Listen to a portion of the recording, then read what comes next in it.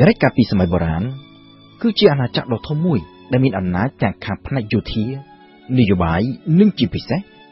គឺអំណាចខាងវប្បធម៌និងចំណេះដឹងដែលនៅតែបន្តមានឥទ្ធិពលនៅទូទាំងពិភពលោកមកទល់នឹងពេលបច្ចុប្បន្ននេះរបបដឹកនាំតាមបែបប្រជាធិបតេយ្យដែលជារបបនយោបាយដែលមានប្រជាប្រិយភាពខ្លាំងជាងគេនៅក្នុងពេលបច្ចុប្បន្ននេះគឺមានដើមកំណើតដំបូងចេញពីក្រិកចំណែកខាងផ្នែកវិទ្យាសាស្ត្រវិញទ្រឹស្ដីបទសំខាន់ៗជាច្រើនទាំងខាងផ្នែករូបវិទ្យានិងគណិតវិទ្យាគឺត្រូវបានបង្កើតឡើងដោយអ្នកប្រាជ្ញក្រិករួមមានដូចជា Thales, Pythagore, Euclid និង Archimedes ជាដើមដូចគ្នាដែរអ្នកដែលសិក្សាខាងផ្នែកទស្សនវិជ្ជាប្រកាសណាស់ថាគ្មាននរណាម្នាក់ដែលអាចកន្លងផុតពីទ្រឹស្ដីរបស់ទស្សនវិទូសំខាន់ៗរបស់ក្រិកនោះដែរគឺទ្រឹស្ដីរបស់ Aristotle, Plato និង Socrates ឈ្មោះនេះនរណាក៏ធ្លាប់ឮដែរក៏ប៉ុន្តែប្រវត្តិនៃដំណើរជីវិតរបស់បុគ្គលដែលនៅពីខាងក្រៅឈ្មោះនេះគឺតែងតែជាប្រធានបទដ៏ស្មុគស្មាញមួយសម្រាប់អ្នកប្រវត្តិសាស្ត្រជាទូទៅសូក្រាតគឺជាទស្សនវិទូដ៏ល្បីល្បាញបំផុតមួយនៅក្នុងប្រវត្តិសាស្ត្រហើយជាទូទៅត្រូវបានគេចាត់ទុកថាជាបេតានៃទស្សនវិជ្ជាឬក៏យ៉ាងហោចណាស់គឺជាបេតានៃទស្សនវិជ្ជាលោកខាងលិចក៏ប៉ុន្តែសូក្រាតមិនបានបន្សល់ទុកនូវឯកសារណាមួយដែលជាសំណេរផ្ទាល់ខ្លួនរបស់លោកនោះទេអ្វីដែលគេអាចដឹងបានពីសូក្រាតទាំងទ្រឹស្ដីទស្សនវិជ្ជានិងទាំងដំណើរជីវិតផ្ទាល់ខ្លួនរបស់លោកគឺដឹងតាមរយៈការរៀបរាប់របស់អ្នកផ្សេងជាពិសេសកូនសិស្សរបស់លោករួមមានដូចជាផ្លាតុងជាដើមហើយដូច្នេះហើយបានជាដំណើរជីវិតរបស់សូក្រាតតែងតែមានភាពស្រពិចស្រពិលច្រើនហើយពេលខ្លះមានការអះអាងផ្ទុយពីគ្នាក៏មាន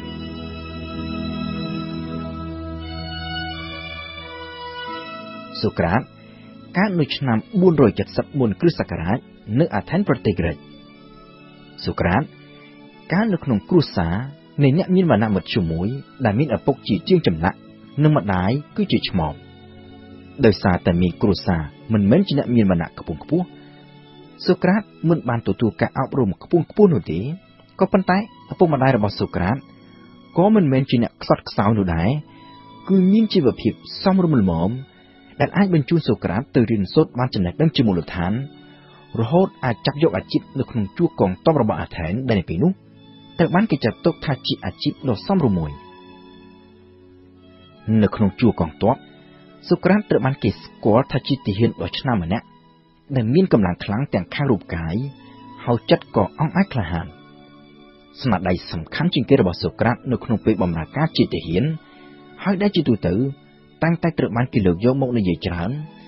គឺការជួយជីវិតមេតបដ៏សំខាន់ម្នាក់ដែលក្រោយមកបានក្លាយទៅជាមេដឹកនាំដ៏សំខាន់មួយរូបរបស់អាថែននៅពេលដែលសូក្រាតចាប់កំណើតឡើងក្រិកកំពុងតែឆ្លងកាត់នូវយុគសម័យដ៏រុងរឿងជាប្រទេសមហាអំណាចដ៏សំខាន់មួយនៅលើពិភពលោកក៏ប៉ុន្តែភាពរុងរឿងរបស់ក្រិកបានឈានមកដល់ទីបញ្ចប់នៅពេលដែលក្រិកបែកបាក់គ្នាហើយគិតតែពីធ្វើសង្គ្រាមហែកហួរគ្នាឯងគឺនៅក្នុងសង្គ្រាមដែលអ្នកប្រវត្តិសាស្ត្រដាក់ឈ្មោះថាសង្គ្រាម Peloponnese តាមការពិតក្រិកនៅក្នុងសម័យបុរាណគឺជាបណ្ដុំនៃបរិយាតូចៗជាច្រើនដែលមានរចនាសម្ព័ន្ធដឹកនាំឯករាជ្យដែលចេញពីគ្នាប្រៀបបាននឹងកូនរដ្ឋដែលគេឲ្យឈ្មោះថាបរិយារដ្ឋសង្គ្រាម Peloponnese ដែលចាប់ផ្ទុះឡើងពីឆ្នាំ431មុនគ្រិស្តសករាជហើយអូបន្លាយពេលរហូតដល់ឆ្នាំ404មុនគ្រិស្តសករាជគឺជាសង្គ្រាមរវាងបកសម្ព័ន្ធពីរនៃបរិយារដ្ឋក្រិកគឺបកសម្ព័ន្ធម្ខាងដឹកនាំដោយអាថែននិងបកសម្ព័ន្ធម្ខាងទៀតដឹកនាំដោយស្ប៉ាร์តនៅក្នុងសង្គ្រាមនេះសូក្រាតដែលជាទាហានត្រូវបានគេបញ្ជូនទៅកាន់សមរភូមិជាច្រើនលើកក៏ប៉ុន្តែក្នុងពេលជាមួយគ្នាសូក្រាតក៏មានពេលទំនេរអាចចំណាយពេលនៅអាថែនបានច្រើននោះដែរគឺទំនេរល្មមអាចនឹងមានពេលប្រកបរបរមួយទៀតដែលជាអាជីពទី2របស់លោកនោះគឺការបង្រៀនខាងទស្សនវិជ្ជានៅក្នុងឯកសារខ្លះគេសរសេរថាសូក្រាតទទួលបានប័ណ្ណកម្រៃពីការបង្រៀននេះក៏ប៉ុន្តែបើយោងតាមផ្លាតុងវិញសូក្រាតដើរបង្រៀនទស្សនវិជ្ជានេះដោយមិនយកកម្រៃអ្វីទាំងអស់នៅក្នុងការបង្រៀនទស្សនវិជ្ជាសូក្រាតបានប្រើវិធីសាស្ត្របង្រៀនប្លែកពីអ្វីដែលគេធ្លាប់បានឃើញពីមុន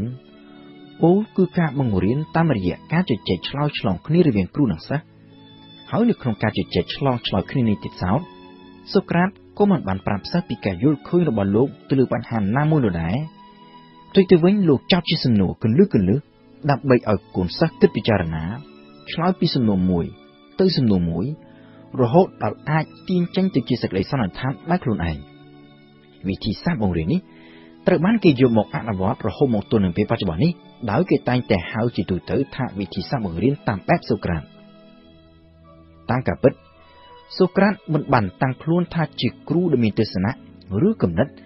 ដែលកូនសិស្សត្រូវស្ដាប់តាមធ្វើតាមឬយល់ឃើញដោយលោកនោះទេហើយលោកក៏តែងតែប្រកាន់នូវគំនិតមួយយ៉ាងខ្ជាប់ផងដែរថាលោកមិនមែនជាអ្នកប្រាជ្ញដែលមានចំណេះដឹងខ្ពស់នោះទេអ្វីដែលខ្ញុំដឹងគឺដឹងថាខ្ញុំមិនដឹងអ្វីទាំងអស់នេះគឺជាសម្ដីរបស់សូក្រាតដែលនៅល្បីល្បាញរហូតមកទល់នឹងពេលបច្ចុប្បន្ននេះសម្រាប់សូក្រាតលោកមិនមានចំណេះដឹងអ្វីដែលអាចបង្រៀនទៅអ្នកដទៃនោះទេក្រៅតែបង្រៀនឲ្យគេចេះគិតដោយខ្លួនឯងដោយសារតែសូក្រាតមិនចូលចិត្តបង្រៀនពីទស្សនៈគំនិតរបស់លោកហើយក៏មិនបានបន្សល់ទុកនៅឯកសារដែលជាស្នាដៃនៃទស្សនវិជ្ជារបស់លោកដូច្នេះហើយទើបគេពិបាកនឹងកំណត់ឲ្យបានច្បាស់លាស់ថាតើអ្វីទៅជាទស្សនវិជ្ជារបស់សូក្រាតទោះជាយ៉ាងណាក៏ដោយ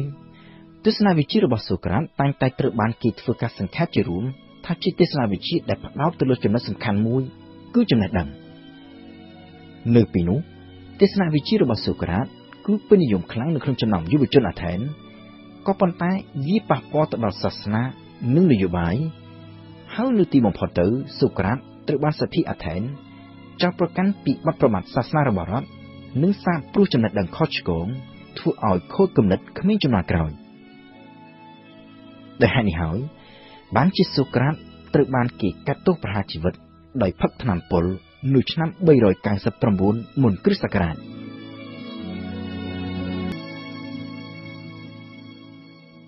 តើអ្វីទៅជាទស្សនវិជ្ជារបស់សូក្រាត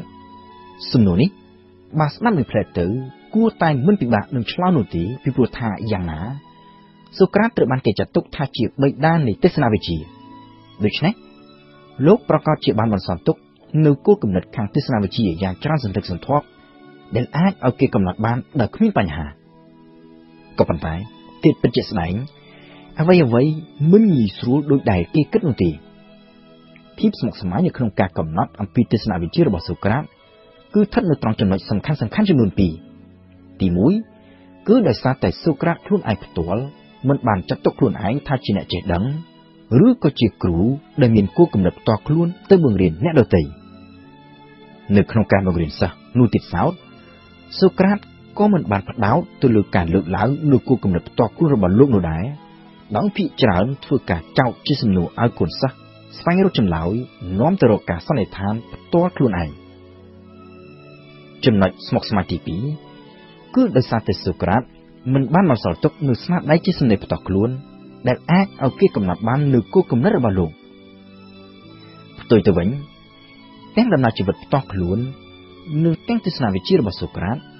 ត្រូវបានរៀបរាប់នៅក្នុងសំណេររបស់អ្នកផ្សេងជាពិសេសផ្លាតុងនិងអារីស្តូតដែលជាគុណសិស្សហើយដូច្នេះហើយបានជាភាគច្រើនគេពិបាកនឹងធ្វើការបែងចែករវាងអ្វីដែលជាគោលគំនិតដើមរបស់សូក្រាតដែលបង្រៀនបន្តទៅកូនសិស្សនិងអ្វីដែលជាការយល់ឃើញរបស់កូនសិស្សខ្លួនឯងផ្ទាល់ហើយលើពីនេះទៅទៀតគេសង្កេតឃើញថាអ្វីដែលគេអាចកំណត់បានថាជាគោលគំនិតដើមរបស់សូក្រាតនោះក៏អាចមានការប្រែប្រួលខុសៗគ្នាផងដែរអាស្រ័យទៅលើថាតើគេយោងទៅលើការរៀបរាប់របស់ផ្លាតុងឬរបស់អារីស្តូតឬក៏របស់កូនសិស្សណាមួយផ្សេងទៀតរបស់សូក្រាតទោះជាយ៉ាងណាគេសង្កេតឃើញមានចំណុចរួមខ្លះដែលគេអាចកំណត់បានថាជាគោលគំនិតដើមរបស់សូក្រាតហើយជាទូទៅគេបានកំណត់ថាទស្សនវិជ្ជារបស់សូក្រាតផ្ដោតជាសំខាន់ទៅលើចំណុចមួយគឺចំណេះដឹងតាមទស្សនៈរបស់សូក្រាតគុណធម៌គឺចំណេះដឹងចំណែកឯគុណវិបត្តិគឺភាពល្ងង់ខ្លៅហើយចំណេះដឹងដែលសំខាន់ជាងគេបើយោងតាមសូក្រាតគឺការស្គាល់ពីខ្លួនឯងការស្គាល់ខ្លួនឯងការត្រិះរិះពិចារណាការចេះចោទសួរលើគ្រប់បញ្ហាវាធ្វើឲ្យមនុស្សចេះទាញហេតុនិងផលដោយខ្លួនឯងហើយមិនចេះតែជឿតាមគេជាពិសេស គឺមិនចេះតែជួងងប់ងល់ទៅលើការបង្រៀនរបស់សាសនាឬការបង្គាប់បញ្ជារបស់អាជ្ញាធរសូក្រាតខ្លួនឯងផ្ទាល់ធ្លាប់បានបដិសេធមិនធ្វើតាមបញ្ជារបស់អាជ្ញាធរអាថែនដែលនោះគឺជាទម្រង់ដើមមួយនៃអ្វីដែលគេហៅថាជាអំពើបះបោរដោយអហិង្សាក៏ប៉ុន្តែក្នុងពេលជាមួយគ្នាតាក់ទងទៅនឹងបញ្ហានេះគេក៏ហាក់ដូចជាសង្កេតឃើញចំណុចផ្ទុយគ្នាមួយដែរនៅក្នុងដំណើរជីវិតរបស់សូក្រាតពីព្រោះថានៅពេលដែលត្រូវបានគេកាត់ទោសប្រហារជីវិតសូក្រាតបានបដិសេធមិនរត់គេចខ្លួនហើយដាក់ចិត្តដាក់កាយទទួលយកសេចក្តីស្លាប់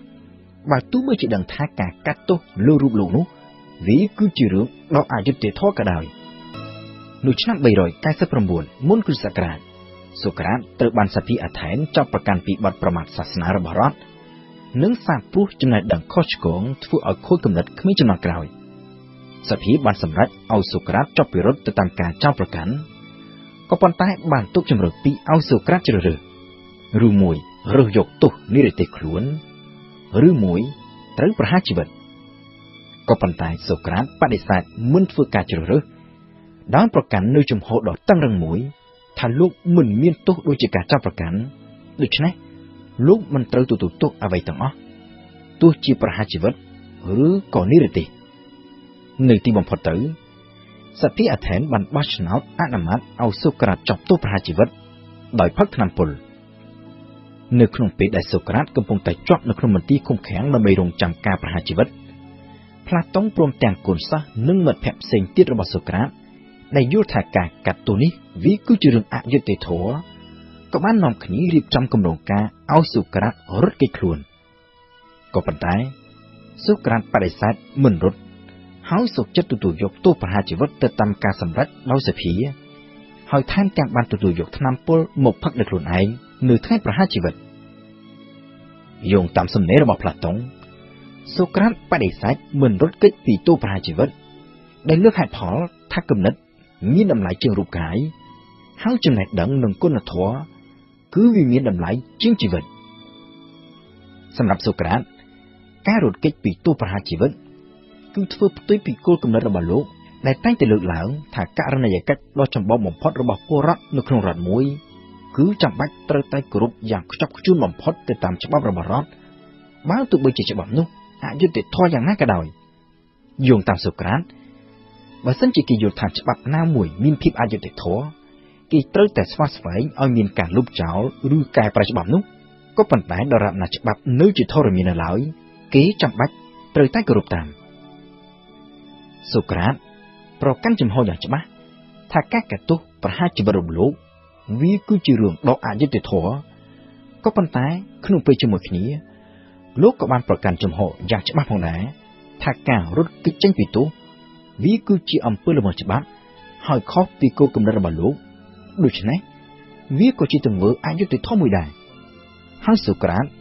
យល់ថាគេមិនត្រូវឆ្លើយតបទៅនឹងអំពើអយុត្តិធម៌ដោយអំពើអយុត្តិធម៌ដែរនោះទេនៅក្នុងឆ្នាំដែលសូក្រាតត្រូវប្រហារជីវិតក្រិចកំពុងតែឆ្លងកាត់នូវកលយុគនយោបាយយ៉ាងធ្ងន់ធ្ងរបំផុតសង្គ្រាមស៊ីវិលដ៏រ៉ាំរ៉ៃរយៈពេល30ឆ្នាំដែលគេឲ្យឈ្មោះថាសង្គ្រាមពេឡូប៉ូណេសទើបនឹងបានបិទបញ្ចប់កាលពី5ឆ្នាំមុនអាថែនដែលចាញ់សង្គ្រាមត្រូវវិនិច្ឆ័យហិនហោចហើយរបបប្រជាធិបតេយ្យត្រូវដួលរលំក៏ប៉ុន្តែក្នុងពេលជាមួយគ្នានោះបកសម្ព័ន្ធរបស់ស្ប៉ាដែលជាអ្នកឈ្នះសង្គ្រាមក៏ជួបប្រទះនឹងភាពក្រីក្រនៅស្ទើរតែគ្រប់ទីកន្លែងផងដែរនៅទីបំផុតទៅសង្គ្រាមពេឡូប៉ូណេសក៏បានធ្វើឲ្យភាពរុងរឿងនៃមហាអំណាចក្រិចត្រូវបញ្ចប់ជាស្ថាពរហើយមិនយូរប៉ុន្មានក្រោយមកអតីតមហាអំណាចមួយនេះក៏ត្រូវធ្លាក់ក្រោមការត្រួតត្រារបស់មហាអំណាចថ្មីមួយទៀតគឺអាណាចក្រម៉ាសេដូនដឹកនាំដោយអធិរាជដ៏ល្បីល្បាញមួយរូបគឺអាឡិចសាន់ឌឺហ្គងផ្ទុយពីនេះទៅវិញទស្សនវិជ្ជារបស់សូក្រាតមិនបានរលត់រលាយទៅតាមអាណាចក្រក្រិចនោះទេសេចក្តីបង្រៀនរបស់សូក្រាតត្រូវបានគេយកទៅបង្រៀនបន្តទៅអ្នកជំនាន់ក្រោយជាបន្តបន្ទាប់គឺផ្លាតុងដែលជាកូនសិស្សរបស់សូក្រាតបានបង្រៀនបន្តទៅអារីស្តូតហើយអារីស្តូតគឺជាគ្រូរបស់អធិរាជអាឡិចសាន់ឌឺហ្គងហើយនៅពេលដែលអាឡិចសាន់ឌឺហ្គងវាពង្រីកដែនដីអាណាចក្រម៉ាសេដូនទៅស្ទើរតែពាសពេញពិភពលោកទស្សនវិជ្ជារបស់សូក្រាតក៏បានរីកសាយភាយទៅតាមនោះដែរហ ហើយបន្តមានឥទ្ធិពលទៅលើអរិយធម៌លោកខាងលិចរហូតមកទល់នឹងពេលបច្ចុប្បន្ននេះដោយឆ្លងកាត់តាមសម័យកាលចក្រភពរ៉ូមផ្លាតុងគឺជាសិស្សរបស់សូក្រាតហើយទ្រង់ជាគ្រូរបស់អារីស្តូតផ្ទុយពីសូក្រាតដែលមិនបានបន្សល់ទុកនូវស្នាដៃជាសំណេរអ្វីទាំងអស់នោះ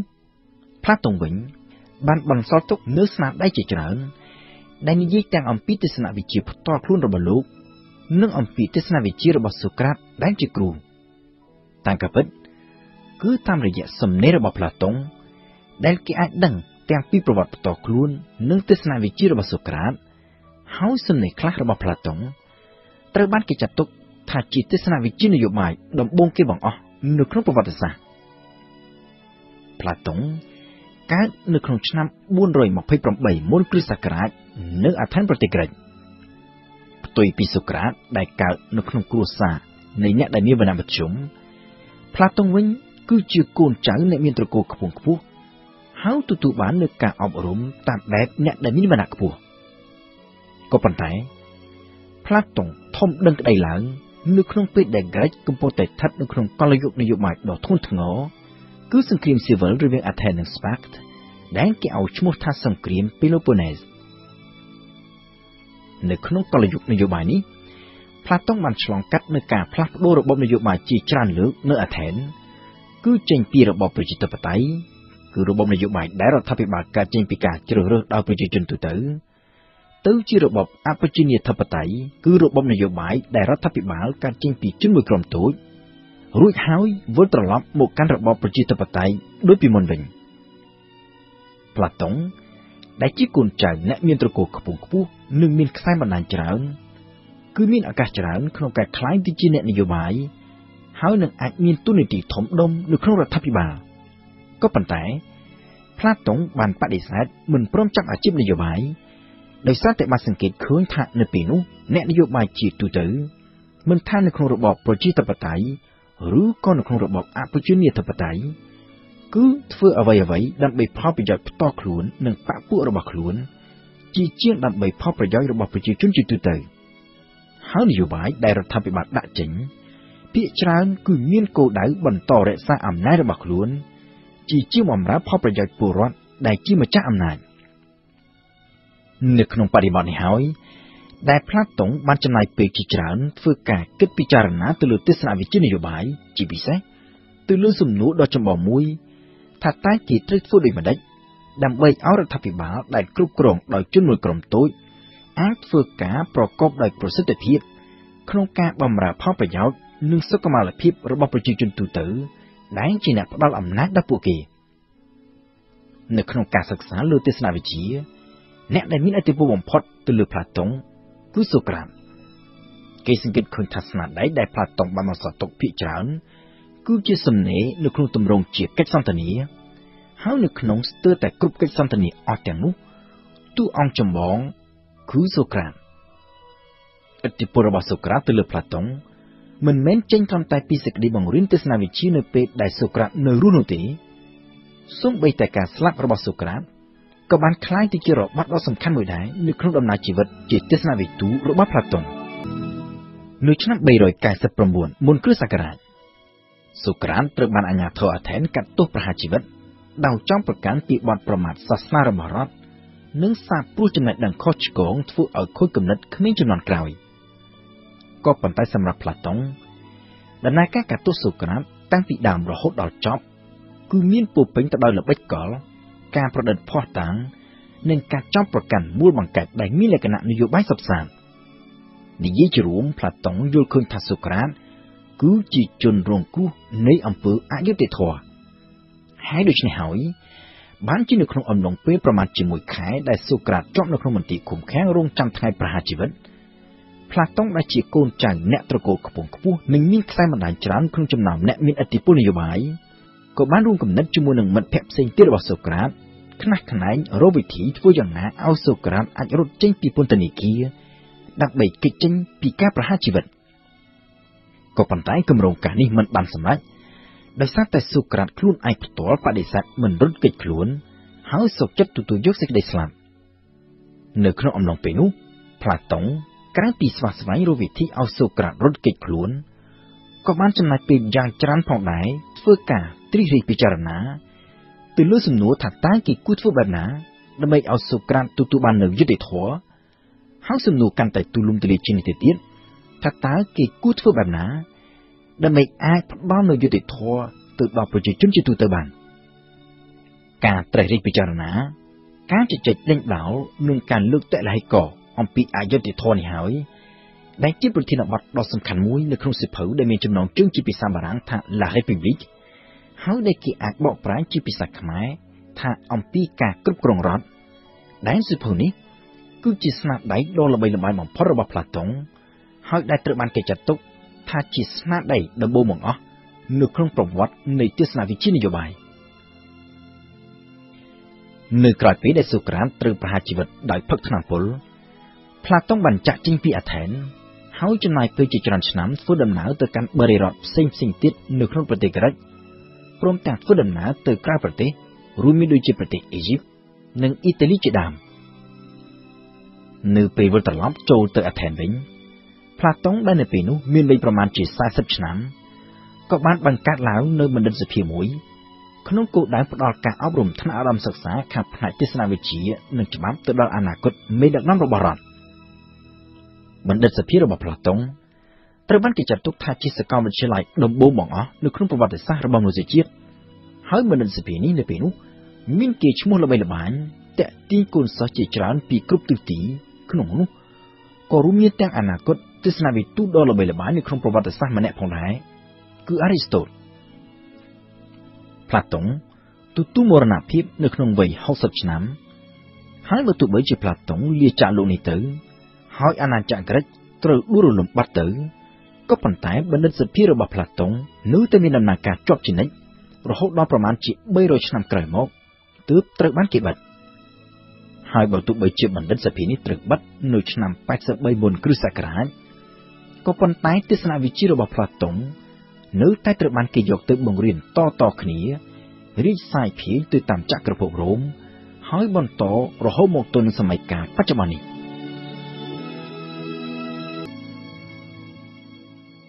ផ្លាតុងបានបន្សល់ទុកនូវស្នាដៃជាសំណេរគិតជាសរុបយ៉ាងតិច36ដែលក្នុងនោះរួមមានទាំងសំណេរជាសៀវភៅនិងជាសម្បត្តិសៀវភៅភាគច្រើនលើសលប់របស់ផ្លាតុង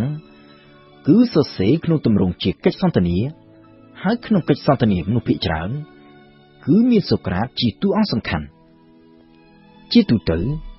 សំណេរជាកិច្ចសន្ទនារបស់ផ្លាតុងត្រូវបានគេបែងចែកជាច្រើនក្រុមអាស្រ័យទៅតាមប្រធានបទរួមមានកិច្ចសន្ទនាដែលផ្ដោតសំខាន់ទៅលើគោលគំនិតរបស់សូក្រាតកិច្ចសន្ទនាដែលផ្ដោតទៅលើគោលគំនិតផ្ទាល់ខ្លួនរបស់ផ្លាតុងទាក់ទងទៅនឹងប្រធានបទដែលសូក្រាតធ្លាប់បង្រៀនព្រមទាំងកិច្ចសន្ទនាទៅលើប្រធានបទផ្សេងជាច្រើនទៀត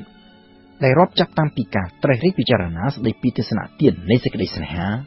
អំពីសុភមង្គលអំពីព្រលឹងវិញ្ញាណរហូតទៅដល់ការជជែកដេញដោលអំពីទ្រឹស្ដីធរណីមាត្ររបស់ពីតាហ្គរជាដើមនៅក្នុងចំណោមស្នាដៃអស់ទាំងនេះស្នាដៃដែលត្រូវបានគេស្គាល់ច្រើនជាងគេហើយដែលត្រូវបានគេលើកយកមកបង្រៀននៅតាមបណ្ដាប្រទេសជាច្រើនរហូតមកទល់នឹងពេលបច្ចុប្បន្ននេះគឺសៀវភៅដែលមានចំណងជើងជាភាសាបារាំងថា La République ហើយដែលអាចបកប្រែជាភាសាខ្មែរថាស្ដីអំពីការគ្រប់គ្រងរដ្ឋសៀវភៅស្ដីពីការគ្រប់គ្រងរដ្ឋនេះត្រូវបានគេចាត់ទុកថាជាស្នាដៃដំបូងបង្អស់នៅក្នុងប្រវត្តិនៃទស្សនវិជ្ជានយោបាយតាមទស្សនៈរបស់ផ្លាតុងដោយដែលមានសរសេរនៅក្នុងសៀវភៅស្ដីពីការគ្រប់គ្រងរដ្ឋមួយអាចគ្រប់គ្រងបានល្អឬមិនល្អវាអាស្រ័យទៅលើលក្ខណៈសម្បត្តិរបស់មេដឹកនាំជាជាងទៅលើទម្រង់នៃរបបនយោបាយឬអាចនិយាយបានម្យ៉ាងទៀតថារដ្ឋដែលគ្រប់គ្រងដោយរបបផ្ដាច់ការក៏ប៉ុន្តែមានមេដឹកនាំប្រកបដោយគតិបណ្ឌិតវាប្រសើរជាងរដ្ឋដែលគ្រប់គ្រងដោយរបបប្រជាធិបតេយ្យតែមានមេដឹកនាំអសមត្ថភាពផ្លាតុងបានធ្វើការត្រិះរិះពិចារណាដោយប្រៀបធៀបគ្នារវាងព្រលឹងរបស់ជាតិនិងរបស់បុគ្គល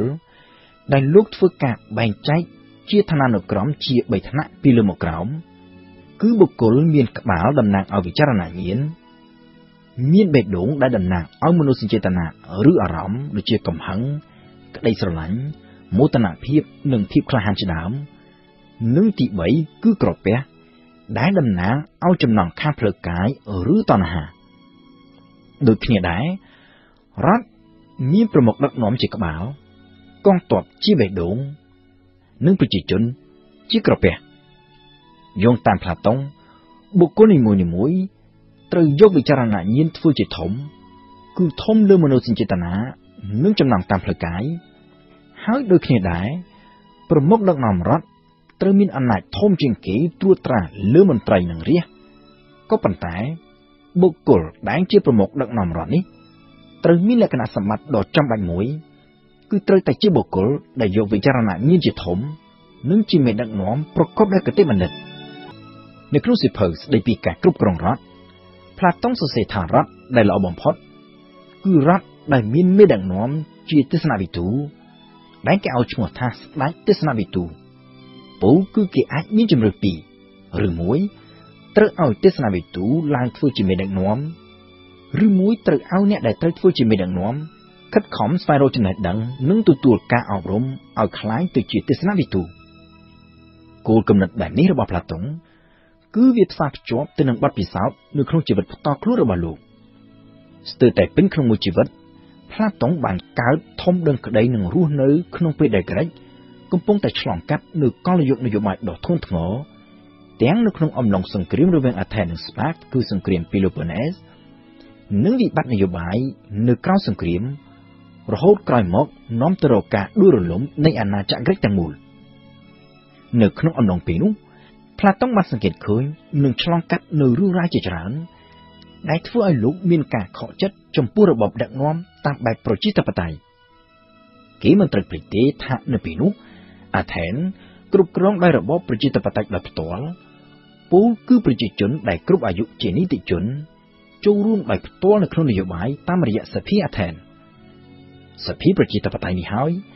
ដែលជាអ្នកសម្រេចដាក់ទោសប្រហារជីវិតសូក្រាតហើយដែលផ្លាតុងយល់ថាគឺជារឿងដ៏អយុត្តិធម៌បំផុត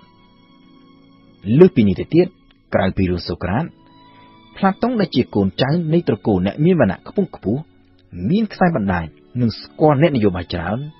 ក៏បានសង្កេតឃើញផងដែរថាអ្នកនយោបាយអាថែនស្ទើរតែទាំងអស់នៅពេលនោះនាំគ្នាធ្វើអ្វីៗដើម្បីផលប្រយោជន៍ផ្ទាល់ខ្លួននិងប្រយោជន៍របស់បកពួកខ្លួន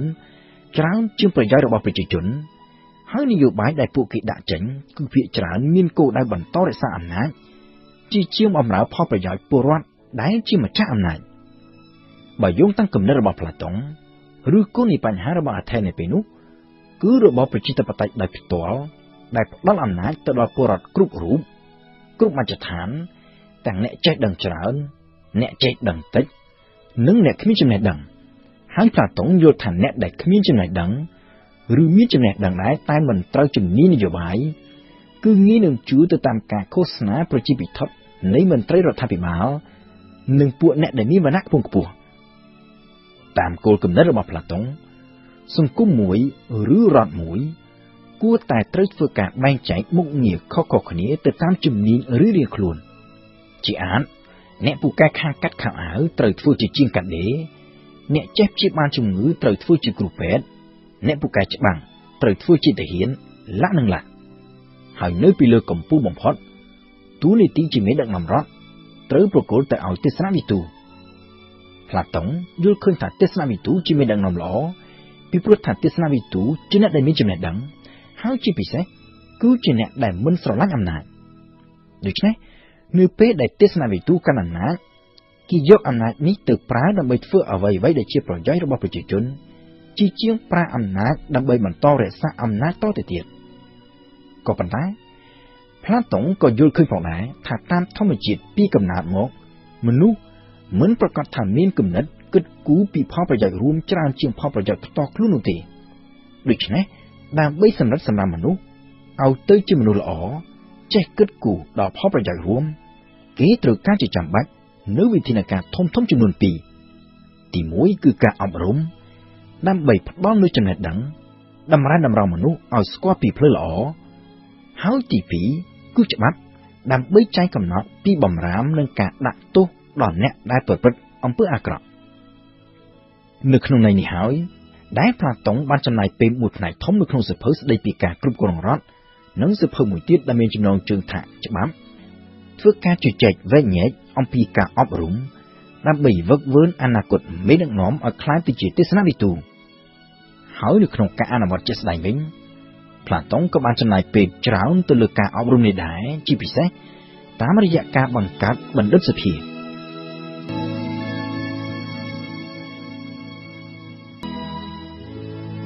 នៅក្នុងប្រវត្តិសាស្ត្រជាទូទៅគេតែងតែចាត់ទុកសូក្រាតថាជាបិតាស្ថាបនិកនៃទស្សនវិជ្ជា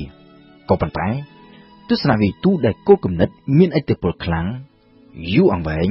និងទូលំទូលាយជាងគេគឺអារីស្តូតនៅក្នុងរយៈពេលជាច្រើនសតវត្សគោលគំនិតរបស់អារីស្តូតត្រូវបានគេយកមកធ្វើជាមូលដ្ឋានគ្រឹះនៅក្នុងការសិក្សានៅស្ទើរតែគ្រប់វិស័យរាប់ចាប់តាំងពីទស្សនវិជ្ជារហូតដល់ផ្នែកតារាសាស្ត្រតក្កវិទ្យានិងវិទ្យាសាស្ត្រទូទៅអារីស្តូតកើតនៅឆ្នាំ384មុនគ្រិស្តសករាជនៅប៉ែកខាងជើងប្រទេសក្រិកខុសពីសូក្រាតនិងផ្លាតុងអារីស្តូតមិនមែនជាបុរសរបស់អាថេននោះទេផ្ទុយទៅវិញអារីស្តូតមានទំនាក់ទំនងច្រើនជាមួយនឹងនគរម៉ាស៊ីដនដោយឪពុករបស់អារីស្តូតគឺជាគ្រូពេទ្យប្រចាំរាជវាំងម៉ាស៊ីដននៅក្នុងរាជកាលនៃជីតារបស់អធិរាជអាឡិចសង់លឺហ្គងអារីស្តូតធំដឹងក្តីឡើងគឺជាកូនកំព្រាដោយទាំងឪពុកនិងទាំងម្ដាយបានស្លាប់ចោលតាំងពីអារីស្តូតនៅក្មេងនៅឡើយនៅពេលដែលមានអាយុ17ឆ្នាំអារីស្តូតបានចាក់ចេញពីស្រុកកំណើតហើយធ្វើដំណើរទៅកាន់ទីក្រុងអាថេនដើម្បីទៅចូលរៀននៅបណ្ឌិតសភាដែលបង្កើតឡើងដោយផ្លាតុងអារីស្តូតបានចំណាយពេលប្រមាណជា20ឆ្នាំនៅបណ្ឌិតសភារបស់ផ្លាតុងតាំងពីនៅជាកូនសិស្សរហូតក្លាយទៅជាគ្រូបង្រៀននៅទីនោះនៅក្នុងពេលនោះអារីស្តូតត្រូវបានគេស្គាល់ថាជាសិស្សដ៏ឆ្នើមម្នាក់ដែលមានទាំងការគោរពស្រឡាញ់ផ្លាតុងដែលជាគ្រូហើយក្នុងពេលជាមួយគ្នាក៏បានធ្វើការរិះគន់ជាច្រើនដែរទៅលើគោលគំនិតមួយចំនួនរបស់ផ្លាតុងពោលគឺអារីស្តូតមិនមែនចេះតែរៀនតាមនិងជួងប់ងល់ទៅតាមរាល់សេចក្តីបង្រៀនរបស់គ្រូទាំងអស់នោះទេនៅឆ្នាំ347មុនគ្រិស្តសករាជផ្លាតុងបានទទួលមរណភាពផ្ទុយពីការរំពឹងទុកជាទូទៅនៅពេលនោះតំណែងជានាយកគ្រប់គ្រងបណ្ឌិតសភារបស់ផ្លាតុងមិនត្រូវបានផ្ទេរទៅឲ្យអារីស្តូតដែលជាសិស្សឆ្នើមនោះទេតែបែរជាត្រូវផ្ទេរទៅឲ្យក្មួយរបស់ផ្លាតុងទៅវិញគេមិនដឹងច្បាស់នោះទេពីហេតុផលពិតប្រាកដដែលផ្លាតុងមិនផ្ទេរការគ្រប់គ្រងបណ្ឌិតសភានេះទៅឲ្យអារីស្តូតក៏ប៉ុន្តែគេនាំគ្នាគិតថានេះគឺប្រហែលជាមកពីអារីស្តូតមានទស្សនវិជ្ជាផ្ទុយពីផ្លាតុងក្រោយពីរឿងរ៉ាវអស់ទាំងនេះអារីស្តូតក៏បានចាកចេញពីអាថេនដោយប្រហែលជាមកពីមានការខកចិត្តនឹងការសម្រេចចិត្តរបស់ផ្លាតុងឬក៏ប្រហែលជាដោយសារតែហេតុផលមួយទៀតគឺការរីកដុះដាលនៃចលនាប្រឆាំងនឹងម៉ាស៊ីដនពីសំណាក់ពលរដ្ឋអាថេនហើយគ្រួសាររបស់អារីស្តូតគឺជាអ្នកដែលមានទំនាក់ទំនងស្និទ្ធនឹងរាជវាំងម៉ាស៊ីដនអារីស្តូតបានទៅរស់នៅលើកោះមួយនៅជាប់នឹងព្រំដែនជាមួយនឹងប្រទេសទូគីបច្ចុប្បន្នដែលនៅទីនោះអារីស្តូតបានរៀបការបង្កើតគ្រួសារហើយបានចំណាយពេលយ៉ាងច្រើនធ្វើការសិក្សាយ៉ាងលម្អិតទៅលើជីវសាស្ត្រសមុទ្ររហូតដល់ឆ្នាំ342មុនគ្រិស្តសករាជទើបអារីស្តូតធ្វើដំណើរទៅកាន់នគរម៉ាស៊ីដនដោយនៅពេលនោះគឺទៅតាមការកោះហៅរបស់ព្រះចៅហ្វីលីបទី2ដើម្បីឲ្យអារីស្តូតទៅបង្រៀនអាឡិចសង់ដែលជារាជបុត្រនិងជាអនាគតអធិរាជម៉ាស៊ីដនចាប់តាំងពីមានសង្គ្រាមហែកហួរគ្នាឯងដែលគេហៅថាសង្គ្រាមពីឡូប៉ូណេសក្រិកដែលធ្លាប់តែជាមហាអំណាចដ៏ធំមួយនោះក៏ត្រូវធ្លាក់ចុះទន់ខ្សោយហើយបរិយារដ្ឋរបស់ក្រិកម្ដងមួយត្រូវដួលរលំដោយត្រូវធ្លាក់ក្រោមការកាន់កាប់របស់មហាអំណាចថ្មីមួយទៀតនៅពេលនោះគឺម៉ាស៊ីដនអាថេនត្រូវធ្លាក់ក្រោមការកាន់កាប់របស់ម៉ាស៊ីដននៅឆ្នាំ338មុនគ្រិស្តសករាជហើយពីឆ្នាំក្រោយមកអាឡិចសង់លឺហ្គងបានឡើងគ្រងរាជ្យនៅម៉ាស៊ីដនជំនួសព្រះបិតាដែលត្រូវគេលុបធ្វើឃាតមួយឆ្នាំក្រោយការឡើងគ្រងរាជ្យរបស់អាឡិចសង់លឺហ្គងនៅឆ្នាំ335មុនគ្រិស្តសករាជអារីស្តូតបានធ្វើដំណើរត្រឡប់ទៅកាន់អាថេនវិញដោយបានបង្កើតសាលារៀនថ្មីមួយទៀតមកប្រជែងជាមួយនឹងបណ្ឌិតសភារបស់ផ្លាតុងដែលជាគ្រូសាលារៀនដែលអារីស្តូតទើបនឹងបង្កើតថ្មីនេះមានឈ្មោះល្បីល្បាញមិនចាញ់សាលារៀនរបស់ផ្លាតុងនោះទេហើយសាលារៀនទាំងពីរនេះបានទាក់ទាញកូនសិស្សយ៉ាងច្រើនមកពីគ្រប់ទិសទី នៅទីបំផុតទៅអាថែនអ្វីត្បិតតែត្រូវរលំរលាយខណ្ឌនយោបាយនិងយោធាក៏ពិតមែនក៏ប៉ុន្តែនៅតែមានកេរ្តិ៍ឈ្មោះជាមជ្ឈមណ្ឌលនៃចំណេះដឹងដូចពីមុនដដែលសូម្បីតែម៉ាសេដូនដែលបានក្លាយទៅជាមហាអំណាចត្រួតត្រាលើអាថែនក៏ប៉ុន្តែត្រូវស្ថិតនៅក្រោមឥទ្ធិពលនៃវប្បធម៌របស់អាថែនជាពិសេសគឺឥទ្ធិពលនៃទស្សនវិជ្ជាក្រិកទៅលើអធិរាជអាឡិចសាន់ឌឺ ក្រហងតាមរយៈអារីស្តូតដែលជាគ្រូនៅក្នុងចន្លោះពីឆ្នាំ336មុនគ្រិស្តសករាជរហូតដល់ឆ្នាំ323មុនគ្រិស្តសករាជអធិរាជអាឡិចសាន់ឌឺ ក្រហងបានធ្វើសង្គ្រាមវាយទីពង្រីកទឹកដីអាណាចក្រម៉ាសេដូនចាប់តាំងពីក្រិកឆ្លងកាត់តាមអាណាចក្រពេកសនិងមេសូប៉ូតាមីរហូតទៅដល់ឥណ្ឌាហើយអាណាចក្ររបស់អាឡិចសាន់ឌឺ ក្រហងរីកសាយភាយទៅដល់ទីណាវប្បធម៌ក្រិកក៏បានរីកសាយភាយទៅដល់ទីនោះផងដែរនៅឆ្នាំ323មុនគ្រិស្តសករាជអធិរាជអាឡិចសាន់ឌឺ ក្រហងចូលទីវង្គតហើយអំណាចរបស់ម៉ាសេដូនក៏ចាប់ផ្ដើមរង្គោះរង្គើនៅអាថែនវិញចលនាប្រឆាំងនឹងម៉ាសេដូនក៏ចាប់ផ្ដើមកក្រាក់ឡើងវិញហើយអារីស្តូតដែលតាំងពីដើមមកត្រូវបានគេចាត់ទុកថាជាអ្នកស្និទ្ធនឹងអាឡិចសាន់ឌឺ ក្រហងក៏ត្រូវបានក្លាយទៅជាចំណុចស៊ីបនៃការធ្វើទុកបុកម្នេញពីសំណាក់ពួកអាថែនមិនយូរប៉ុន្មានក្រោយការចូលទីវង្គតរបស់អធិរាជអាឡិចសាន់ឌឺ ក្រហងអារីស្តូតក៏ត្រូវបានអាជ្ញាធរអាថែនធ្វើការចាប់ប្រកាន់ពីបទប្រមាថសាសនាហើយអារីស្តូតក៏ត្រូវប្រឈមមុខនឹងជោគវាសនាដូចជាសូក្រាតកាលពីជិត80ឆ្នាំមុនក៏ប៉ុន្តែខុសពីសូក្រាតអារីស្តូតបានរត់គេចខ្លួនដោយមិនសុខចិត្តរងចាំទទួលយកការជំនុំជម្រះនិងទោសប្រហារជីវិតពីអាជ្ញាធរអាថែននោះទេគេដឹងថាចំពោះសូក្រាតការដែលលោកមិនរត់គេចខ្លួនគឺដោយសារតែលោកប្រកាន់ខ្ជាប់តាមគោលការណ៍ទស្សនវិជ្ជារបស់លោកដែលថាពលរដ្ឋនៃរដ្ឋមួយមានករណីយកិច្ចត្រូវតែគោរពតាមច្បាប់របស់រដ្ឋនោះបើទោះបីជាច្បាប់នោះមានភាពអយុត្តិធម៌យ៉ាងណាក៏ដោយបើគេគិតទៅតាមគោលការណ៍នេះការរត់គេចខ្លួនរបស់អារីស្តូតមិនមែនជាទង្វើផ្ទុយទៅនឹងទស្សនវិជ្ជារបស់សូក្រាតនោះទេពីព្រោះថាអារីស្តូតធ្វើត្បិតតែបានចំណាយពេលភាគច្រើនក្នុងជីវិតរស់នៅរៀនសូត្រនិងបង្រៀននៅអាថែនក៏ប៉ុន្តែអារីស្តូតមិនមែនជាពលរដ្ឋអាថែននោះទេហើយអ្នកស្រុកអាថែនក៏មិនទទួលយកអារីស្តូតថាជាជនរួមជាតិរបស់ពួកគេនោះដែរដូច្នេះគេអាចនិយាយបានថាអារីស្តូតមិនមានកាតព្វកិច្ចដាច់ខាតត្រូវតែគោរពតាមច្បាប់និងការសម្រេចរបស់សភាអាថែនដូចជាសូក្រាតនោះទេអារីស្តូតវិញអារីស្តូតខ្លួនឯងអះអាងថាការដែលលោករត់គេចខ្លួនពីការកាត់ទោសគឺដើម្បីបញ្ជាកុំឲ្យអ្នកស្រុកអាថែនប្រព្រឹត្តបាបកម្មផ្ទួនគ្នាប្រឆាំងនឹងទស្សនវិជ្ជាដោយនេះអារីស្តូតចង់សម្ដៅទៅលើបាបកម្មដែលពួកអាថែនបានធ្វើទៅលើសូក្រាតម្ដងរួចទៅហើយកាលពីពេលមុននៅឆ្នាំ322មុនគ្រិស្តសករាជ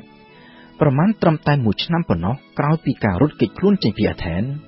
អារីស្តូតបានទទួលមរណភាពដោយជំងឺដោយនៅពេលនោះអារីស្តូតមានវ័យ62ឆ្នាំអារីស្តូតបានបន្សល់ទុកនៅស្នាដៃជាសំណេររហូតដល់ទៅប្រមាណជា200ហើយស្នាដៃអស់ទាំងនេះត្រូវបានរក្សាទុកនៅក្នុងបណ្ណាល័យនៃសាលារៀនរបស់អារីស្តូតដែលត្រូវបានគេចាត់ទុកថាជាបណ្ណាល័យដ៏ធំជាងគេបង្អស់នៅលើពិភពលោកនៅក្នុងសម័យកាលនោះនៅក្នុងចំណោមស្នាដៃរបស់អារីស្តូតទាំង200នេះមានតែប្រមាណជា31ប៉ុណ្ណោះដែលសេសសល់មកទល់នឹងសម័យកាលបច្ចុប្បន្នហើយក្នុងចំណោមនោះភាគច្រើនលើសលប់គឺជាកំណត់ត្រាផ្ទាល់ខ្លួនដែលអារីស្តូតតាក់តែងឡើងសម្រាប់ការបង្រៀននៅសាលាជាជាងជាសៀវភៅឬជាឯកសារសម្រាប់ផ្សព្វផ្សាយជាសាធារណៈអារីស្តូតនៅពេលនោះបានធ្វើការបែងចែកចំណេះដឹងទៅតាមផ្នែកផ្សេងៗគ្នារួមមានចំណេះដឹងខាងផ្នែកសិលធម៌នយោបាយគណិតវិទ្យាជីវវិទ្យាលក្ខណៈហើយទ្រឹស្ដីរបស់អារីស្តូតក៏មានលក្ខណៈទូលំទូលាយគ្រប់ដណ្ដប់ទៅលើស្ទើរតែគ្រប់ផ្នែកផងដែរចាប់តាំងពីទស្សនវិជ្ជានយោបាយសិលធម៌សិល្បៈនិងកំណាព្យរហូតដល់ខាងផ្នែកវិទ្យាសាស្ត្រជីវវិទ្យាតក្កវិទ្យានិងវិទ្យាសាស្ត្រទូទៅទាក់ទងនឹងទស្សនវិជ្ជានយោបាយគេអាចរកឃើញនូវគោលគំនិតសំខាន់របស់អារីស្តូតនៅក្នុងសៀវភៅដែលមានចំណងជើងថានយោបាយឬតាមភាសាបារាំងថា La Politique ជាទូទៅគេសង្កេតឃើញមានសម្ដីមួយឃ្លារបស់អារីស្តូតដែលមាននៅក្នុងសៀវភៅនេះ ហើយដែលត្រូវបានគេលើកយកមកនិយាយញឹកញាប់ជាងគេរហូតមកទល់នឹងពេលបច្ចុប្បន្ននេះគឺឃ្លាជាភាសាបារាំងថា l'homme est un animal politique ដែលមានន័យជារួមថាធម្មជាតិរបស់មនុស្សគឺត្រូវតែផ្សារភ្ជាប់ដោយមិនអាចកាត់ផ្តាច់បានពីនយោបាយហើយនយោបាយនៅត្រង់កន្លែងនេះគឺអារីស្តូតសំដៅទៅលើនយោបាយក្នុងន័យទូលាយពូលគឺសំដៅទៅលើជីវិតជាសហគមន៍ឬជារដ្ឋយោងតាមអារីស្តូតមនុស្សមិនអាចរស់នៅតែម្នាក់ឯងបាននោះទេផ្ទុយទៅវិញមនុស្សគ្រប់រូបសុទ្ធតែត្រូវការគ្នាទៅវិញទៅមកហើយមនុស្សចាំបាច់ត្រូវតែរស់នៅក្នុងទម្រង់ជាសមូហភាពឬសហគមន៍ហើយទម្រង់ដើមបំផុតនៃសហគមន៍នេះគឺគ្រួសារប្រមូលផ្ដុំគ្នាបង្កើតទៅជាភូមិហើយភូមិប្រមូលផ្ដុំគ្នាបង្កើតទៅជាបុរីឬជារដ្ឋសម្រាប់អារីស្តូតការប្រមូលផ្ដុំគ្នារបស់មនុស្សក្នុងទម្រង់ជាគ្រួសារមានលក្ខណៈជាធម្មជាតិយ៉ាងណាការប្រមូលផ្ដុំគ្នារបស់មនុស្សនៅក្នុងទម្រង់ជាបុរីឬជារដ្ឋក៏មានលក្ខណៈធម្មជាតិបែបនោះដែរដូច្នេះនិយាយចូលមកវិញការរៀបចំរចនាសម្ព័ន្ធជារដ្ឋដែលមានប្រព័ន្ធគ្រប់គ្រងនយោបាយមានច្បាប់មានរដ្ឋាភិបាលនិងមានមេដឹកនាំវាគឺជាធម្មជាតិរបស់មនុស្សដែលជាប់តាំងពីកំណើតមកហើយដោយសារតែមនុស្សមានធម្មជាតិផ្សារភ្ជាប់ដោយមិនអាចកាត់ផ្តាច់បានពីនយោបាយដូច្នេះអារីស្តូតយល់ឃើញថាវិទ្យាសាស្ត្រនយោបាយវាគឺជាចំណេះដឹងដ៏សំខាន់ជាងគេបង្អស់ដែលប្រជាជនគ្រប់រូបត្រូវតែរៀនសូត្រទាក់ទងទៅនឹងរបៀបគ្រប់គ្រងរដ្ឋអារីស្តូតក៏មិនខុសពីសូក្រាតនិងផ្លាតុងនោះដែរគឺសុទ្ធតែមានគោលគំនិតប្រឆាំងនឹងរបបប្រជាធិបតេយ្យគឺប្រជាធិបតេយ្យដោយផ្ទាល់តាមបែបអាថែននៅក្នុងសម័យកាលនោះទស្សនវិទូសំខាន់ទាំង3រូបនេះសុទ្ធតែមានការយល់ឃើញដូចគ្នាថារបបប្រជាធិបតេយ្យដោយផ្ទាល់ដែលពលរដ្ឋគ្រប់រូបមានអំណាចដោយផ្ទាល់នៅក្នុងសភាបែបនោះវាបង្កើតឲ្យទៅជាមានភាពអនាធិបតេយ្យទៅវិញអារីស្តូតមានការយល់ឃើញដោយផ្លាតុងថារបបនយោបាយដ៏ប្រសើរជាងគេបង្អស់គឺរបបនយោបាយដែលអំណាចទាំងអស់ប្រមូលផ្ដុំគ្នានៅក្នុងដៃមនុស្សតែម្នាក់ហើយបុគ្គលជាមេដឹកនាំតែម្នាក់នេះគឺជាទស្សនវិទូដែលនៅក្នុងសៀវភៅស្ដីពីការគ្រប់គ្រងរដ្ឋផ្លាតុងបានហៅថាជាស្ដេចទស្សនវិទូបាននិយាយឲ្យងាយស្ដាប់គេអាចហៅរបបដឹកនាំបែបនេះបានម្យ៉ាងទៀតថាជារបបរាជានិយមដែលមានស្ដេចប្រកបដោយទស្សពិតរាជធម៌ក៏ប៉ុន្តែខុសពីផ្លាតុងអារីស្តូតយល់ឃើញថារបបនយោបាយបែបនេះគឺមានតែលើក្រដាសឬមានតែនៅក្នុងការស្រមើស្រមៃតែប៉ុណ្ណោះរីឯនៅក្នុងការអនុវត្តជាក់ស្ដែងវិញគេកម្រនឹងរកបានណាស់ស្ដេចទស្សនវិទូដោយទស្សនវិទូមិនអាចឡើងធ្វើស្ដេចឬឯអ្នកដែលបានឡើងធ្វើស្ដេចមិនមែនជាទស្សនវិទូជាងនេះទៅទៀតអារីស្តូតយល់ឃើញថារបបនយោបាយតាមបែបស្ដេចទស្សនវិទូរបស់ផ្លាតុងនេះវាគឺជារបបនយោបាយមួយដែលមានហានិភ័យខ្ពស់ពីព្រោះថានៅពេលដែលអំណាចត្រូវប្រមូលផ្ដុំនៅក្នុងដៃបុគ្គលតែម្នាក់ហើយបុគ្គលនោះមិនមែនជាអ្នកដឹកនាំប្រកបដោយគតិបណ្ឌិតវាងាយនឹងត្រូវប្រែក្លាយទៅជារបបផ្ដាច់ការឃោឃៅដែលមេដឹកនាំយកអំណាចទៅប្រើប្រាស់តាមតែចិត្តឯងដើម្បីបម្រើតែផលប្រយោជន៍ផ្ទាល់ខ្លួនឯងហើយជិះជាន់អ្នកទន់ខ្សោយនៅពីនោះរបបនយោបាយស្ដេចទស្សនវិទូដែលតាមទ្រឹស្ដីជារបបដឹកនាំដ៏ល្អបំផុតមួយនោះនឹងត្រូវប្រែក្លាយទៅជារបបផ្ដាច់ការឃោឃៅដែលជារបបដឹកនាំដ៏អាក្រក់បំផុតទៅវិញហើយដូច្នេះហើយបានជាអារីស្តូតយល់ឃើញថារវាងរបបនយោបាយមួយដែលពោរពេញទៅដោយភាពអនាធិបតេយ្យគឺរបបប្រជាធិបតេយ្យដោយផ្ទាល់និងរបបនយោបាយមួយទៀតដែលល្អឥតខ្ចោះតែមិនអាចយកទៅអនុវត្តជាក់ស្ដែងបានគឺរបបដឹកនាំតាមបែបស្ដេចទស្សនវិទូគេអាចមានជំរឿកណ្ដាលមួយទៀតគឺការដឹកនាំដោយមនុស្សមួយក្រុមតូចដោយមនុស្សមួយក្រុមតូចនេះទទួលបាននូវការព្រមព្រៀងនិងការប្រកួតសិទ្ធិអំណាចពីប្រជាជនទូទៅ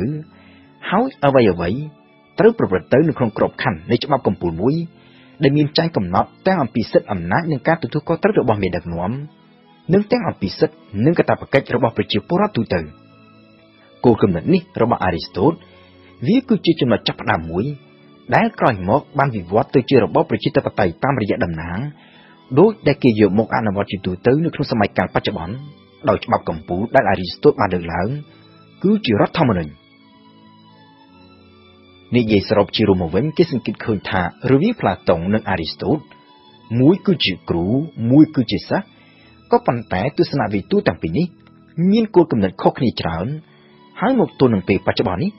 គេតែងតែធ្វើការបែងចែកទស្សនវិជ្ជារបស់អ្នកទាំងពីររូបនេះ នៅក្នុងមេធាងពីរផ្សេងគ្នាទស្សនវិជ្ជារបស់ Plato គឺជាទស្សនវិជ្ជាបែបឧត្តមគតិនិយមគឺសំដៅចង់បានអ្វីៗដែលល្អឥតខ្ចោះតែពិបាកឬមិនអាចសម្រេចបាននៅក្នុងការអនុវត្តជាក់ស្ដែងចំណែកឯទស្សនវិជ្ជារបស់ Aristotle វិញគឺជាទស្សនវិជ្ជាបែបប្រកបនិយមគឺផ្ដោតទៅលើអ្វីដែលគេអាចធ្វើបានប្រកបដោយប្រសិទ្ធភាពជាក់ស្ដែងជាជាងភាពល្អឥតខ្ចោះដែលមានត្រឹមតែនៅក្នុងការស្រមើស្រមៃទស្សនវិជ្ជារបស់ Plato និង Aristotle អ្វីត្បិតតែស្ថិតនៅក្នុងមេធាងខុសគ្នាបែបនេះក៏ដោយក៏ប៉ុន្តែសុទ្ធតែមានឥទ្ធិពលខាងទស្សនវិជ្ជានយោបាយខ្លាំងដូចគ្នារហូតមកទល់នឹងពេលបច្ចុប្បន្ននេះចំណុចពិសេសរបស់ Aristotle ដែលធ្វើឲ្យ Aristotle មានឥទ្ធិពលខ្លាំងជាងយូរអង្វែងជាងនិងទូលំទូលាយជាង Plato គឺដោយសារតែ Aristotle បានបង្កើតនូវគោលគំនិតសំខាន់ៗនៅក្នុងវិស័យមួយទៀតគឺវិទ្យាសាស្ត្រឬទស្សនវិជ្ជានៃធម្មជាតិAristotle មានភាពល្បីល្បាញមិនមែនតែអំពីទស្សនវិជ្ជានយោបាយរបស់លោកនោះទេក៏ប៉ុន្តែរឹតតែល្បីល្បាញជាងនេះទៅទៀតគឺអំពីទ្រឹស្ដីវិទ្យាសាស្ត្ររបស់លោកយោងតាម Aristotle និយមន័យទូលាយនៃទស្សនវិជ្ជាគឺការស្រឡាញ់និងការស្វែងរកចំណេះដឹងគ្រប់សពបែបយ៉ាងទាំងអស់ទាំងចំណេះដឹងខាងសង្គមសិលធម៌នយោបាយនិងវិទ្យាសាស្ត្រពោលគឺការសិក្សាទៅលើធម្មជាតិហើយដូច្នេះហើយបានជាទស្សនវិជ្ជារបស់ Aristotle មិនផ្ដោតជាចម្បងតែទៅលើការត្រិះរិះពិចារណាអំពីទស្សនទានអរូបីនោះទេផ្ទុយទៅវិញ Aristotle បានចំណាយពេលជាច្រើនសិក្សាទៅលើផ្នែកវិទ្យាសាស្ត្រជាការពិតណាស់ថាវិទ្យាសាស្ត្រនៅក្នុងសម័យកាល Aristotle នោះមិនមានលក្ខណៈវិទ្យាសាស្ត្រដូចជានៅក្នុងសម័យកាលបច្ចុប្បន្ននេះទេហើយជាទូទៅគេតែងតែចាត់បញ្ចូលវិទ្យាសាស្ត្ររបស់ Aristotle ទៅក្នុងផ្នែកមួយនៃទស្សនវិជ្ជាដែលគេហៅថាជាទស្សនវិជ្ជានៃធម្មជាតិក៏ប៉ុន្តែបើទោះបីជាយ៉ាងនេះក៏ដោយជាទូទៅគេនៅតែចាត់ទុក Aristotle ថាជាអ្នកវិទ្យាសាស្ត្រដំបូងគេបង្អស់នៅក្នុងប្រវត្តិនៃមនុស្សជាតិនៅក្នុងការសិក្សាទៅលើវិទ្យាសាស្ត្រ Aristotle បានបង្កើតឡើងនូវវិធីសាស្ត្រដ៏ថ្មីស្រឡាងមួយហើយដែលគេចាត់ទុកថាជាស្នាដៃដ៏ចម្បងមួយរបស់ Aristotle គឺតក្កវិទ្យាឬតាមភាសាបារាំងថា logic មនុស្សគ្រប់រូបសុទ្ធតែត្រូវស្លាប់សូក្រាតគឺជាមនុស្សដូច្នេះសូក្រាតគឺត្រូវស្លាប់នេះគឺជាពំនោលដែលគេតែងតែធ្លាប់ឮជាញឹកញយហើយពំនោលនេះអ្វីត្បិតតែនិយាយពីឈ្មោះសូក្រាតតែតាមក៏ពិតទៅវាគឺជាគោលការណ៍តក្កវិទ្យាដែលបង្កើតឡើងដោយ Aristotle ដើម្បីទុកប្រើជាវិធីសាស្ត្រក្នុងការសិក្សាស៊ើបអង្កេតទាំងនៅក្នុងផ្នែកទស្សនវិជ្ជាក៏ដូចជាវិទ្យាសាស្ត្រតាមក៏ពិតឥទ្ធិពលខ្លាំងជាងគេនៃគោលគំនិតរបស់ Aristotle ដែលបានរីកសាយភាយនិងអូសបន្លាយពេលរហូតដល់ទៅរាប់ពាន់ឆ្នាំក្រោយមកទៀតនោះគឺទ្រឹស្ដីទាក់ទងទៅនឹងវិទ្យាសាស្ត្រនេះឯងនៅក្នុងការសិក្សាខាងផ្នែកវិទ្យាសាស្ត្រនេះ Aristotle បានប្រើតក្កវិទ្យាធ្វើជាមូលដ្ឋានដើម្បីធ្វើការត្រិះរិះពិចារណាទាញហេតុនិងផលចេញពីការសង្កេតទៅលើធម្មជាតិហើយឈានទៅធ្វើសេចក្តីសន្និដ្ឋានបង្កើតជាទ្រឹស្ដីក៏ប៉ុន្តែទ្រឹស្ដីវិទ្យាសាស្ត្រអស់ទាំងនេះមិនត្រូវបានឆ្លងកាត់ការផ្ទៀងផ្ទាត់ដោយការធ្វើពិសោធន៍តាមបែបវិទ្យាសាស្ត្រសម័យទំនើបនោះទេហើយដូច្នេះហើយបានជារហូតមកទល់នឹងពេលបច្ចុប្បន្ននេះគេដឹងថាទ្រឹស្ដីវិទ្យាសាស្ត្រមួយចំនួនរបស់ Aristotle គឺជាទ្រឹស្ដីខុសឆ្គងទាំងស្រុង Aristotle លើកឡើងថាគ្រប់អ្វីៗទាំងអស់ដែលគេមើលឃើញនៅក្នុងធម្មជាតិសុទ្ធតែផ្សំឡើងដោយសារធាតុដើមតែ4ប៉ុណ្ណោះគឺទឹកដីភ្លើងនិងខ្យល់បូកជាមួយនឹងសារធាតុទី5ដែលជាធាតុផ្សំនៃអ្វីៗដែលនៅលើមេឃឬនៅឋានសួគ៌ក៏ប៉ុន្តែនៅក្នុងពេលបច្ចុប្បន្ននេះការសិក្សាស្រាវជ្រាវតាមរយៈការធ្វើពិសោធន៍និងការសង្កេតដោយប្រើបច្ចេកវិទ្យាទំនើបបង្ហាញថាទឹកដីភ្លើងនិងខ្យល់មិនមែនជាសារធាតុដើមនោះទេផ្ទុយទៅវិញទាំងទឹកដីភ្លើងនិងខ្យល់ព្រមទាំងអ្វីៗផ្សេងទៀតនៅក្នុងចក្រវាឡយើងនេះសុទ្ធតែផ្សំឡើងដោយសារធាតុផ្សេងដែលមានដូចជាអ៊ីដ្រូសែនអុកស៊ីហ្សែនកាបូនព្រមទាំងសារធាតុដើមផ្សេងទៀតដែលមានចំនួនរហូតដល់ទៅរាប់រយឯណោះតកតងទៅនឹងផ្នែកតារាសាស្ត្រនិងការសិក្សាពីលោកធាតុឬតាមភាសាបារាំងថា Cosmology Aristotle អះអាងដោយត្រឹមត្រូវថាផែនដីមានរាងជាស្ហ្វែរ ដែលផ្ទុយពីការយល់ឃើញរបស់មនុស្សជាទូទៅដែលនៅពេលនោះថាផែនដីមានរឿងសំប៉ែតក៏ប៉ុន្តែអារីស្តូតយល់ថាផែនដីគឺជាចំណុចកណ្ដាលនៃចក្រវាឡពលគឺផែនដីស្ថិតនៅស្ងៀមមួយកន្លែងចំណែកឯព្រះអាទិត្យព្រះច័ន្ទព្រមទាំងផ្កាយទាំងអស់ដែលគេមើលឃើញនៅលើមេឃ